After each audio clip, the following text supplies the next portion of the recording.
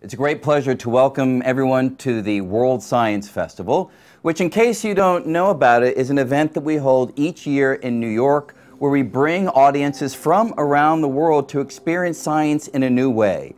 And one of the things that we love to do is to push the boundaries of different disciplines, bring together art and science and education, kind of collide them all together and see what pops out of it.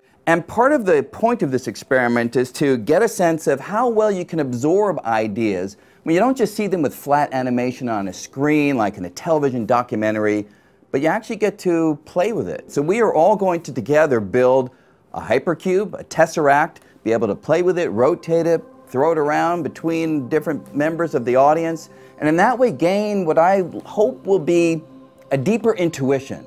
All right, that's what we're going to do. In just a second, I'm going to join you in the virtual world, and we'll take off and explore some pretty wild ideas. Again, welcome to the World Science Festival.